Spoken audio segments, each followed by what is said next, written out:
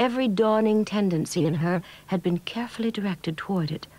All her interests and activities had been taught to center around it. She was like some rare flower grown for exhibition, a flower from which every bud had been nipped. She put back the dresses one by one, laying away with each some gleam of light, some note of laughter, some stray waft from the rosy shores of pleasure. Lily Bart, as much best we understand her, was brought up much as Edith Jones had been brought up, believing in the goal of the young woman was to marry well. She almost marries an American millionaire, but she can't quite put up with him. But she does believe that even though she herself is not very wealthy, Lily Bart, that by dressing well and acting well and poising herself well as she takes her seat and so on, she can win her way. But she can't quite do it. I think this is this is where another part of Edith Wharton comes in. Lily Bart cannot quite sell herself out the way she's been taught to do. And that's her destruction. For the House of Mirth, she made an absolute fortune. My great-grandfather, I think, wrote her in a letter that never in his experience had a book sold more briskly. It was published in 1905, is that correct? I'm a little hazy on dates. She wrote so many books.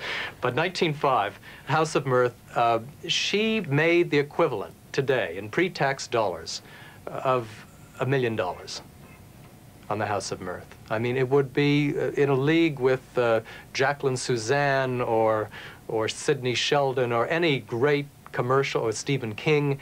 I mean, she would cringe at these analogies. But my point is that these were sales and royalties equivalent to a great commercial writer, not a quote-unquote literary writer.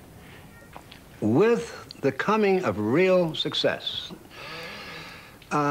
Teddy began, very understandably from my point of view, to get edgy and restless, to go off more and more often on his hunting trips and fishing trips, and to be harder to deal with and to get insomnia. And finally, over the next years, became really what we'd call a manic depressive, long periods of freezing melancholy, followed by a kind of madness, and finally to the point where he embezzled $50,000 of her money and set up a housekeeping in Boston with a mistress. But that was the later part of the marriage. She seems to have been somebody that resisted the counsel or even the urge to cut and run. I think she woke up to the fact that she'd married an ass, and she wasn't going to take his advice on anything. But that, I mean, her commitment was to her marriage vow to stay with him and to look after him. That's what she believed in, and that's what she found. It took a long time. She didn't have as far as we know, her only extramarital affair until she was 47 years old, and that was almost 20 years after she'd married. Was that Wharton Fullerton? That was Morton Fullerton.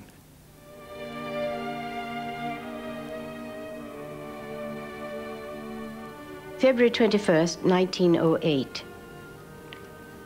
The other night at the theater, when you came into the box, I felt for the first time that indescribable current of communication flowing between myself and someone else. Felt it, I mean, uninterruptedly, securely, so that it penetrated every sense and every thought. And I said to myself, this must be what happy women feel.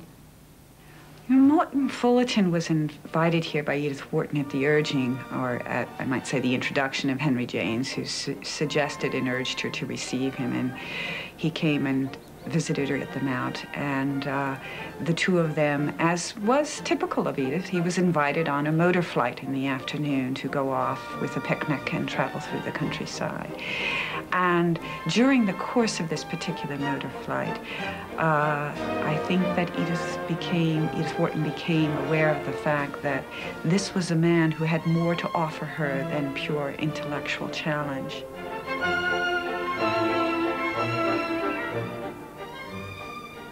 April 1908. Nothing else lives in me but you.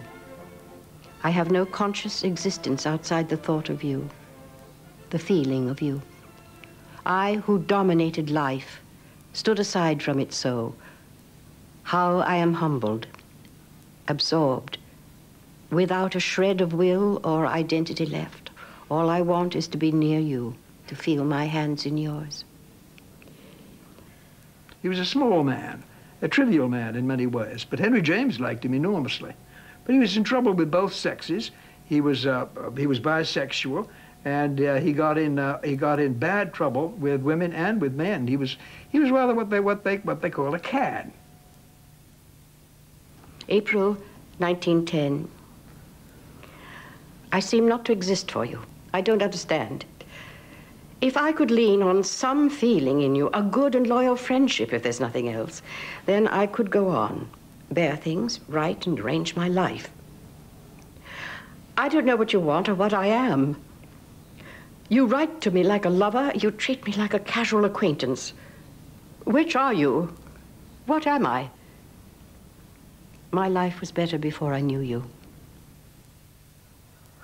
She was unhappy in a straight extramarital relationship. She was brought up to not to believe in that. She felt and said somehow that any love, meaning heterosexual love relationship, outside of marriage is unsatisfactory. That's old New York speaking through Edith Wharton. And she felt that way about Fullerton. That's one of the several reasons that it came to an end. Dear Mr. Fullerton, you have, if they still survive, a few notes and letters of no value to your archives, but which happen to fill a deplorable lacuna in those of their writer. I shall be in Paris on Monday next, the 21st, for a day only, and I write to ask if you'd be kind enough to send them to me that day. Yours sincerely, E. Wharton. Morton Fullerton never did return her letters. Their relationship ceased to be sexual in 1910, but trailed on in a muted fashion for the rest of her life. Edith Wharton was left with the remnants of a marriage that had become, by 1911, somewhat impolite. That was the worst moment in terms of exchanges of accusations and all that. It was also the moment when she wrote the story Ethan Frome, which came out about that time. Then Ethan Frome is set in a rural section of Massachusetts, in Starkfield, Massachusetts, and it's country people, and yet it's deeply reflecting her own life. She changed the genders around as she did more often. In other words, she deals with a person who's very unhappily married and is in love with somebody else. But staying with Teddy for the moment, Teddy appears as Edith Wharton's wife, Zenobia, who is full of complaints and accusations and claims of being misunderstood and mistreated. And to some extent, Edith Wharton puts herself into the figure of Ethan Frome. And the drama is extremely intense. Who could be stirring in that silent house? He heard a step on the stairs, and again, for an instant, the thought of tramps tore through him. Then the door opened, and he saw his wife. Against the dark background of the kitchen, she stood up tall and angular, one hand drawing a quilted counterpane to her flat breast, while the other held a lamp. The light, on a level with her chin, drew out of the darkness her puckered throat and the projecting wrist of the hand that clutched the quilt, and deepened fantastically the hollows and prominences of her high-boned face under its ring of crimping pins. To Ethan, still in the rosy haze of his hour with Mattie, the sight came with the intense precision of the last dream before waking. He felt as if he had never before known what his wife looked like. She realized they had no future here at all. In fact, she told Teddy to do what he wanted to with the Mount, and she returned to Paris of course, sailed to Paris, and she asked him, though, not to make any final decision until she arrived in Paris. It was very distressing to her to receive a telegraph from him while she was at sea that he had sold the Mount. Edith, who was not beyond telling little untruths, pretended she didn't know anything about it, and that Teddy did it behind her back, but he didn't. She gave him the authority to do it. Nonetheless, it was a terrible loss to her, this wonderful place where she had come into herself. And meanwhile, she heard on all sides that Teddy was dashing around Europe with one woman and another, so she got documents proving his moments of infidelity and submitted him to a court in Paris, and she's granted a decree. I always loved the wording of the decree because he had engaged dans des relations adultères à Londres, tant à Monte Carlo. Not only in London, but in Monte Carlo. He had been misbehaving himself. So she was free. Her marriage had been too concrete a misery to be surveyed philosophically. Her husband's personality seemed to be closing gradually in on her, obscuring the sky and cutting off the air till she felt herself shut up among the decaying bodies of her starved hopes. A sense of having been decoyed by some old-world conspiracy into this bondage of body and soul filled her with despair. If marriage was the slow, lifelong acquittal of a debt contracted in ignorance, then marriage was a crime against human nature. She's a woman who wasn't meant to be happy. If you look at some of the early photographs, the starved look, the look of the hunger for love that one can see on Edith Wharton's face, but you also see an extremely intense child. You see the brow furrowed. You see the intensity. You see the rigidity of her body as she stands in these poses at various moments in her life. So that she really was a woman who wasn't meant to be happy. But then she made something complex and beautiful out of her life. There's an idea of women's lives, the unchronicled story of women's lives, and women who didn't know when they passed from their beds to their graves. And in a sense, this is very much what Wharton says at the beginning of A Backward Glance. She talks about the story that won't be spoken, the stories of the women in her family, the stories that she won't know. Edith Wharton is currently, and I'm very happy to see it happen, currently rather a heroine of American literary feminists. She herself was not an ideological feminist in any way. In fact, when she met ideological feminists once or twice, especially in England in the late 20s and 30s, she rather steered clear of them. They put her off or bored her. She was a feminist in the basic sense, which is that, what is a feminist really? It's a person who thinks that women matter, who thinks that women matter as much as men matter. And to me, that's the basic definition of a feminist. Her politics would not have made us happy today, but she certainly thought that women mattered. And because she did, she wrote novels that matter to women now. The sale of the Mount and the divorce from Teddy made an end to Edith Wharton's American life. In France, the gaze she still trained on old New York softened.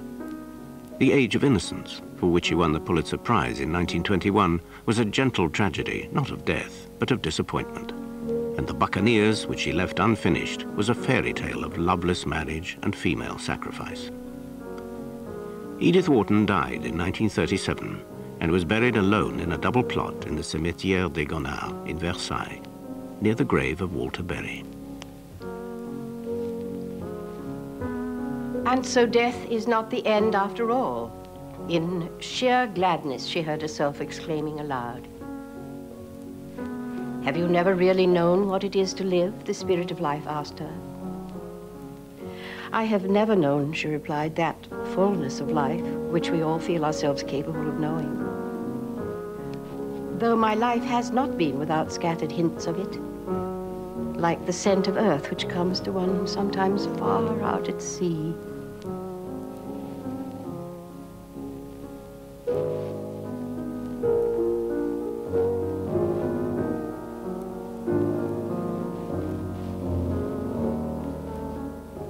And coming up next tonight, we continue with the dramatization of The Buccaneers.